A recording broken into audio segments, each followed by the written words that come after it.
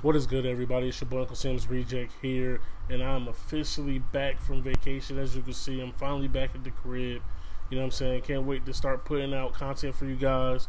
We're in the dead season with 2K, so it's hard to come up with ideas for videos, but I got about 6 or so. So hopefully I can get some videos out today. If not, definitely tomorrow. But before that, man, I gotta tell you guys about my vacation from hell, dog. I'm telling you, man, this vacation stressed me out a lot. You know what I'm saying? I showed y'all the vlogs. It seemed like everything was good and all that, but man, let me tell you, this shit was so stressful. Alright, man, so first, I already knew this vacation was going to kind of be a little trash.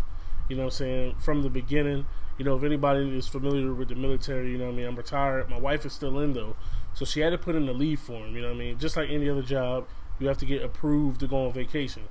So, her bosses, her NCOIC, for people that's in the military to understand that, they were trying to say that she didn't deserve her leave, she couldn't take as many leave days as she wanted, blah, blah, blah. So we finally got that squared away. We didn't get as many leave days as we wanted, but everything worked out perfect. Now, the day my wife's leave start, we head over to the airport, and there's a thing in the Army or the military in general, you can catch these flights that are called hops. Planes go back and forth from different bases, every day, and you can get on a flight for free just for being in the military or being a military spouse or retiree or anything like that. So, first day, it's a flight going to New Jersey, where we were going first, where I'm from. We get in line, we go through security, get our bags in there and everything like that. We get on the bus on the flight line to go to the plane. Everything's good. We're sitting in the AC. We're chilling. Then finally, they say, everybody get off the bus. Dog, nobody knew what was going on. So we get off the bus and they say, that the aircraft couldn't take us. So, everybody's a little sad and all that. So they tell us, then we wait here at the counter. We're going to see if we can talk them into taking you guys.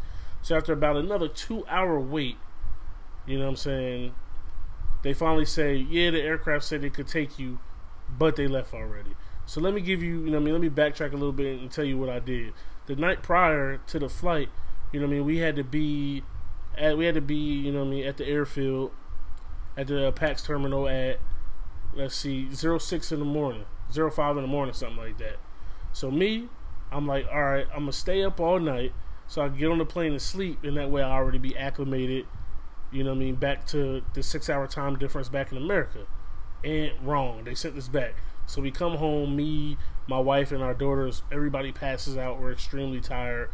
Everybody's so tired, we all fell asleep in different rooms. So we get up the next day. We go back to the terminal. We're low on the list again, but we need a lot of things to go in our favor, and they finally do. So we get in line once again, waiting to go through security, pay for our flight, everything like that. And then the dude comes up to us and says, well, you guys, I'm sorry, we overbooked the flight. So the last 7 people we booked, we had to take off. So, there's 2 families, mine and another, and then there was a single guy, who all had to get their refund back and everything like that. So luckily this time for us, we kept our car at the terminal just in case. So we were able to drive back home, which is literally like a 5-minute drive because we live on post. And we come back, and it's sad. We had to kind of go shopping, so we bought oodles and noodles, hot dogs and stuff like that. Didn't want to do nothing too crazy, just to have something to sustain ourselves. And then we finally, on the last day, we have to travel an hour and a half away to a whole nother terminal because they have a higher chance of getting flights. So there's 2 flights. There's one to Maine, which is 8 hours away from New Jersey. Not too bad of a drive. But then there's one to South Carolina, which is a 14-hour drive. Now, we were going to get on the main flight, but just so happens that plane ends up having mechanical issues. Now, anybody that knows anything about the military, all of our shit always has mechanical issues, and everything always goes wrong. So, at that point, we're just saying we just want to get to America. Get us to America. So we fly to South Carolina, we get there. Everything's kind of good, but then we get a flight that can take us from South Carolina to Maryland, which is only a 3-hour drive, to New Jersey. So we look up a rental car to be able to put all 6 of our pieces of luggage in there and everything like that, plus the baby stroller and the car seat. You know what I mean? So we get the car. These motherfuckers want like $326 a day just because of the city they're in Baltimore, main city. So that's crazy. And I said, you know what? I'm not paying that much for a rental. And literally, we would have got to New Jersey the same exact time as driving from South Carolina as we did flying to Maryland. So we finally, you know what I mean, catch the cab over to the airport. We get a good deal on the car rental. We start to drive home. I get a little tired, you know, I'm jet lagged or whatever like that. So we stop at a hotel after, you know, we got Wendy's. We haven't had Wendy's in like a year and a half or whatever. You know what I'm saying? So we get some Wendy's. Everybody's excited. We go to our hotel to crash for the night. We get in the hotel. This thing is like still under construction. You know what I mean? My wife took a piece of toilet paper, wiped the toilet seat. Black shit came off on it. You know what I mean? Our bed had old hair in it, green spots on the covers. So we had to pack our shit up from there, go back to the front desk, say, look, my man, we need our money back. And the funny thing about that, there was a dude in front of us demanding his money back as well. So the dude gave us our money back, no problem. So we had to end up going to, you know, a Holiday Inn, and we had to end up spending like $180 for that night, just for a couple hours to get some sleep, for our comfort, to stay somewhere sanitary and whatnot. So we get up, you know what I mean, we go to Waffle House, and then we hit the road. You know what I mean? Things are looking good. We drive through North Carolina. We got a few friends in North Carolina. We stopped by, seen them. Haven't seen them in a while. All of our kids finally met each other. You know, all of our babies finally met each other because our older kids knew each other and whatnot. And it's a good time. We head over to New Jersey. Everything's still sweet. You know what I mean? Everything's going good. We go to the beach, see my dad, see my sister. You know what I mean? We go to the Phillies game. Everything is like peachy. Everything is amazing. But then when we pack up to leave from New Jersey to go to Philly to fly to Nashville, we notice our iPad is missing. $700 iPad, not even a year old. Asked my wife, did you take it outside? No. I knew she didn't take it outside. I knew I didn't take it outside. Asked my 13-year-old, did she bring it in the car? She thinks maybe. You know what I mean? Maybe she's seen it in the car or whatnot. So, long story short, that shit more than likely, you know what I mean, got stolen at the beach.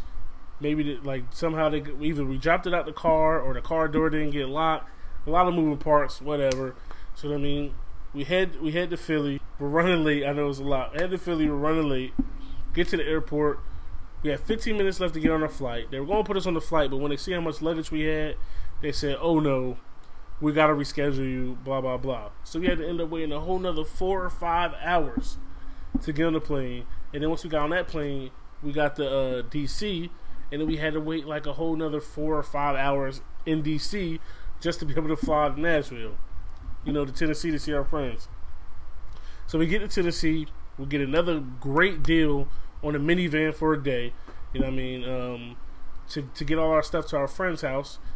But as we're going, you know what I mean, to the car rental, we notice our stroller is all messed up. It's dirty. It's got rips in it, but the wheel is stuck. You literally cannot push this stroller. Airline broke our stroller. What the fuck? It's a whole nother thing. You know what I'm saying?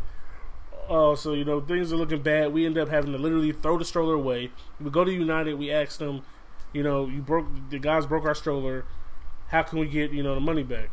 They tell us we have to buy a whole nother brand new stroller. This is like a $370 stroller, $270, however the fuck much it costs. A lot of money. It's a jogging stroller. We have to buy a whole new one. And then we have to submit our claim and wait 3 to 4 months for us to get a refund check. And at this point, it's not even worth it. So already we're missing flights. We're missing time on a vacation. We lost the iPad. That's $700. The stroller's broke. We're already at $1,000 loss right there. So we're in Tennessee. Everything's good once again. Hang out with friends. Take the kids to a trampoline park as you've seen in the vlog. You know what I mean? Everything like that. We go shopping. Everything you want to do on a vacation. So, you know what I'm saying? Finally, we leave Tennessee and we head down to Georgia to see my wife's family. Now, you know, everything's good there. We go to Georgia, stay there for a day. Then we go to Mississippi because my mother-in-law got us a free hotel room You know what I mean? For a few days down in Mississippi. You know, we gamble a little bit. We lose a little bit of money there. It happens. You're definitely going to lose money. But the day we get there, our daughter, my 9-month-old, she's screaming her lights out. She won't go to sleep. She's uncomfortable. She's tired as hell. But she, you know what I mean? Anybody with a baby knows how babies can get. So the next morning, we take her to the hospital. She has an ear infection. So right now we got this 9-month-old baby who in the last 24 hours maybe slept all of 2 to 3 hours. Cranky as hell, screaming at the top of her lungs, not letting me or her mom sleep. You know what I mean? Because we got to tend to her and everything like that. We have to go to a Walgreens, but we have to wait for the Walgreens to open. We get to the Walgreens, everything's smooth there.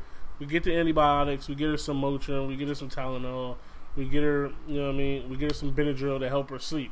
Everything's good there. We go on the beach, we chill. And like I said, we play the slots, play some blackjack, all that stuff.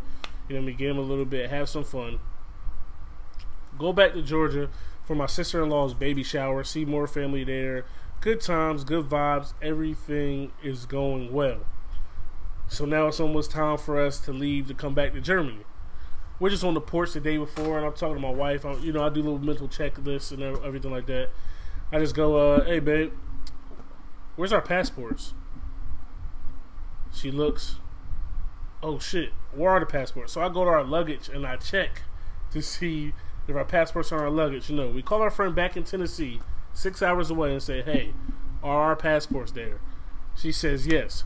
So now our last day in America, you know what I mean, we have to drive 6 hours to Tennessee and 6 hours back. A straight 12-hour trip back to back in one shot just to get our passport so we could be able to leave the country. Once again, we had to take our 9-month-old with her. She hasn't been having a good trip. First time in America, she gets sick. She's not happy. Me and her mom are in the front seat driving, everything like that. We got my mother-in-law, grandma in the back seat. She wasn't feeling her. We finally get there. You know what I mean? Pick up our passports. Go in the mall right quick. Had to exchange some shirts. Got some food. We start heading back to Georgia. On our way back to Georgia, our daughter was okay for a little bit, but then she started being uncomfortable again because she's a 9-month-old making a 12-hour trip. You know what I mean? She's never spent so much time in a car as she did on this trip. So, you know what I mean? Then on our way back to Georgia, we hit a great amount of traffic. So after we hit the traffic, we're just like, you know what? Fuck this shit. Like, I'm just ready to go home. So the next morning, everything's going good. We get our gas and everything. We fill up, clean up, pack up, say our goodbyes, kisses and hugs, go to the Atlanta airport so we could fly to Boston, then from Boston to Germany, blah, blah, blah. So we're sitting in the terminal, and then what happens? Our flight to Boston gets delayed. Our flight from Boston gets delayed. So guess what happens? We're about to miss our connecting flight back to Europe. You know, we were supposed to go to Iceland and we were supposed to go to Europe. So my wife's on the phone calling. You know what I mean? Trying to get stuff situated. You know what I mean? We finally get a flight in Boston that actually brings us directly to Frankfurt, which is the airport here in Germany. Cool, you know what I'm saying? That's something that we need a little bit better. So we get there, but as soon as we get off the plane, we literally kind of have to like speed, like power walk our way across the terminal. Now we landed at gate C, and where we were leaving from was gate E. So we literally went from one side, you know what I'm saying, of the airport all the way to the other side. But then, you know, things started to shape up just a little bit, man. We get on the plane, you know what I mean, to Germany finally, and nobody's sitting next to us, you know what I mean, but our daughter's a little uncomfortable. She wants to lay down, a long trip and everything like that. You know what I mean? Then the flight attendant comes up to us and says, hey, we have a seat up here with the bassinet